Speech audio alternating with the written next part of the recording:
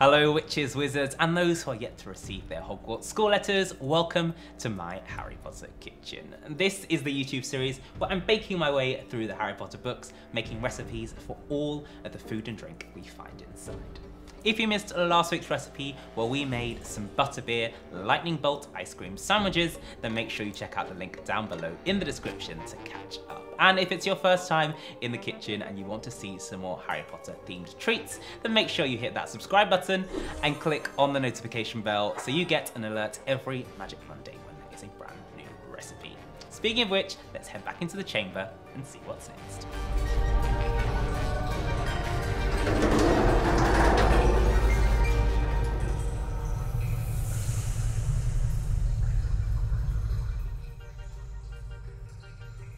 Okay, so let's head back into chapter 1, The Worst Birthday, to see what's up next.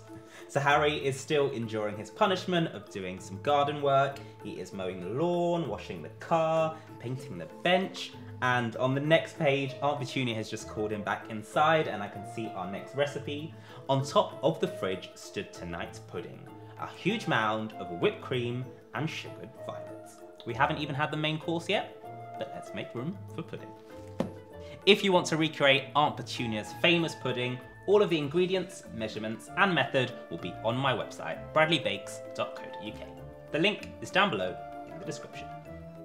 So I'll let you in on a little secret. When I came up with the idea for my Harry Potter kitchen, this is actually the recipe that I was most looking forward to. We are about 70 recipes in, but finally we get to recreate Aunt Petunia's famous pudding. Now, the book tells us that it has whipped cream and sugared violets, but we're also going to rely on the movies where we see that famous levitating pudding with green, purple, and of course some cherries. Now there's a little bit of a debate online whether it's a cake, but I think it's more of a pavlova. So we're going to make some meringues today, stack that up with all of our whipped cream, and then add on our cherries and flowers to finish. But of course, it's my Harry Potter kitchen, so we're going to add a little bit of magic to this one and make Aunt Petunia's pudding levitate. First things first, we are going to make meringues, and that means we need to start off by separating our eggs. Now this is a really important step, so make sure you take your time because we don't want to get any egg yolk or any shell into our egg whites. Otherwise, our pavlova won't rise and be nice and marshmallowy in the middle. So this is how to do it. The best way to do this is to get 3 separate cups, and then we're going to crack these eggs one at a time, separating the egg whites and egg yolks into 2 of our cups, and then once we're happy that our egg whites are nice and pure, we'll pour them into our main jug. Crack the eggs, move them back and forth between the shells to remove the whites, and then pop the yolk to one side. Once you're happy the egg whites are nice and clear, pour them into your main jug, and then continue repeating this process for the rest of your eggs. Okay, once all of our egg whites are separated, it's also really important to make sure your mixer is free from any impurities too. So you don't want any little crumbs from whatever you made in there before, no grease, because that will also affect the way the pavlova rises. So make sure you give it a really good clean, and another tip is to wipe it with some lemon juice and then a paper towel, just to remove any excess grease. Okay, now we're good to go. We're gonna pour in our egg whites and then whisk that up until it's light and frothy. Okay, once you've got to the soft peak stage, your mixture should have doubled or tripled in size, and then we're going to slowly add in our sugar, a spoonful at a time as we continue to whisk. You don't want to add this in too quickly, otherwise you'll deflate your egg whites, so make sure you go nice and slowly, allowing it to fully incorporate before you continue adding some more. Once all of your sugar is incorporated, it should be light, fluffy, and glossy, and that's the point when we can add in our extra ingredients. So we're going to add salt and vanilla for some flavouring, and then 2 magical ingredients of corn flour and white wine vinegar. Now these 2 are going to make sure that our pavlova bakes nice and crisp on the outside, but when we cut into the middle, it's going to be lovely and marshmallowy. Add your salt, vanilla, corn flour and white wine vinegar into your egg whites, and then continue whisking for 3 to 5 minutes until it forms stiff peaks.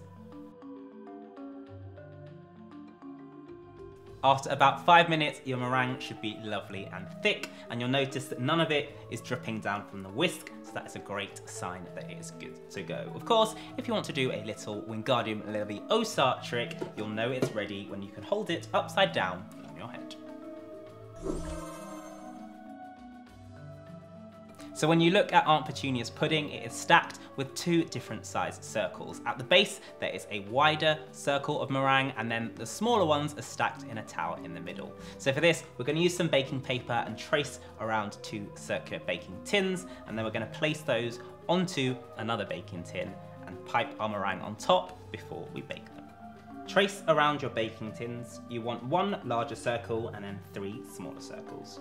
Make sure you leave a border around the outside, as this is where our meringues are going to expand in the oven. Then all you need to do is line your baking trays, which are slightly larger than your cutout piece of baking paper, and a quick trick is to use a little bit of your meringue, just dollop that into each corner, and that will help keep our baking paper in place. To help us pipe these into some nice even circles, we're going to transfer our meringue into a piping bag, and I've also got a star nozzle on the end of that, so that's going to give us a really cool finish around the outside. The best and easy way to do this is to place your nozzle on and then pop it into a glass, and that'll keep it nice and sturdy as we fill it up. Carefully pipe around the border on top of your baking paper. Once you've piped out your discs, these then need to go into the oven at 100 degrees Celsius for an hour and a half. And it's that low and slow bake that's going to get a nice crisp outer shell and a really marshmallowy filling. Now another trick is to turn off your oven after an hour and a half, but leave the meringues inside with the door slightly open. As the temperature slowly drops, it's going to continue cooking, but also dry out the outside so it's really, really crisp. But of course, our inside is still going to be lovely and gooey. While the meringues are in the oven, we're going to move on to making our pavlova fillings. And as the book tells us, that's mounds of whipped cream and some sugar violets. So we're going to start off with the cream, and we're going to dye this into purple and green so we can replicate the pudding from the film. So first off, we're going to whisk our food colouring into the cream just to make sure we can get it nice and evenly blended, and then we won't over whip it when we move into the mixer. Add in your food colouring gel and then whisk through until you have a nice even colour. Remember, it will lighten up as it whisks and air is incorporated, so you want to go a few shades darker than the end result. Once it's ready, pour into your mixing bowl and add in your icing sugar and vanilla extract.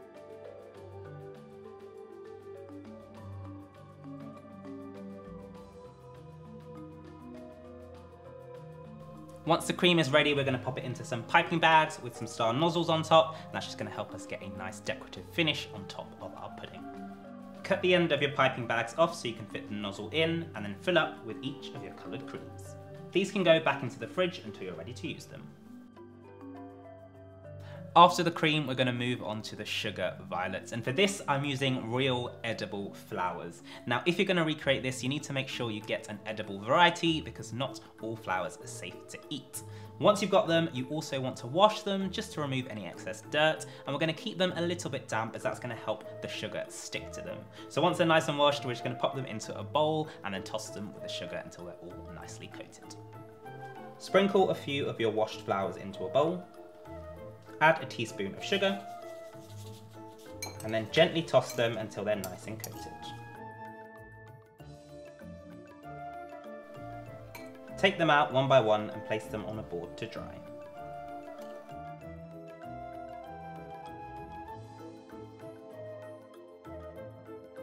So that is all of our pavlova toppings and fillings ready to go, and the last step is to assemble. But I did promise at the start that this pudding would be levitating because pesky Dobby is out there trying to cause trouble. And for this effect, we're going to use white candy floss and break it off into pieces around the outside and the bottom of a clear cake stand so it looks like a cloud of smoke. Place your largest meringue dish onto your cake stand. Then pull off strips of your white candy floss and tuck it underneath while dangling over the side. Keep on going around and fill in any gaps as you go. Once you're happy with your candy floss border, it's time to start stacking. Now the first layer of cream is going to be purple with green in between and our cherries on top. Alternate your purple and green cream and then place cherries on top of your green swirls. You then want to fill the centre with some more green and purple cream. So that is our base almost finished. The last step is to place our sugar violets onto the purple swirls. And don't worry, if you can't find yourself some edible flowers, you can also use fondant flowers or hard sugar craft flowers.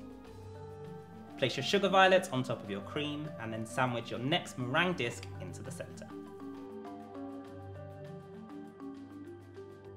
Okay, the base is the hardest part to stack, so once you've mastered that, the next two steps are very, very easy. We're gonna do big purple swirls over the next layer with small green blobs in between, sandwich on our next meringue and then flip it the other way, so green swirls and then purple dots in between that.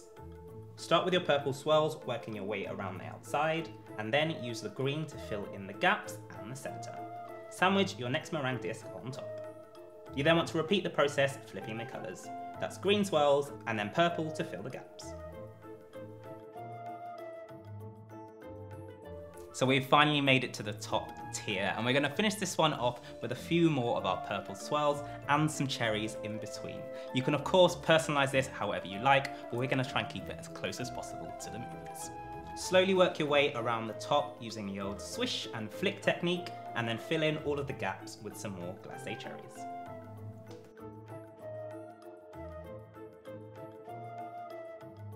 And voila! Aunt Petunia's famous pudding is complete. I've been waiting so long to recreate this recipe and I'm very, very happy with how this one has turned out. But let me know what you think down below in the comments, especially if you're gonna give it a go yourself. That is all for this week's episode. If you want to see more from my Harry Potter kitchen, make sure you hit that subscribe button and click on the notification bell so you get an alert every Magic Monday when there is a brand new recipe. I'm about to eat this one before Dobby gets his hands on it, and I'll see you next week.